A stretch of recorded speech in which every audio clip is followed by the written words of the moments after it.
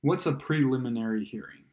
Hi, my name is Jason Sorensen. I'm an attorney in Tulsa, Oklahoma at Worth Law Office, and today we're going to be talking about preliminary hearings. So what is a preliminary hearing?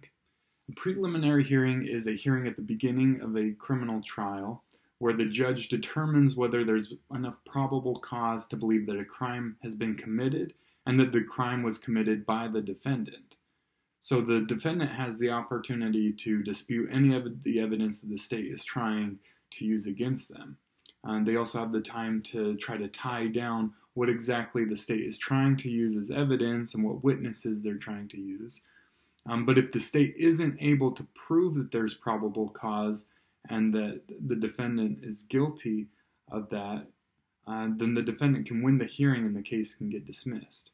However, the bar at that stage is very low because all they need to show is that there's probable cause. They're not trying to actually show that the defendant really did commit the crime, just that there's reasonable belief that it could have been done. So it is a really low bar, and the majority of the times the prosecution is going to win that hearing and the case is going to move forward.